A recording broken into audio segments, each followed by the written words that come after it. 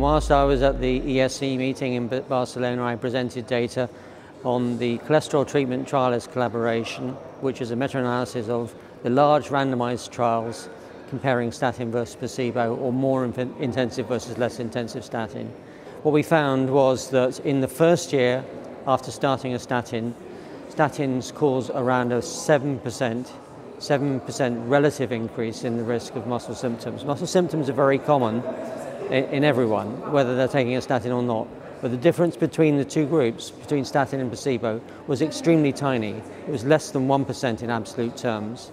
So we can show once and for all that statins really do cause muscle symptoms, but the risk is absolutely tiny.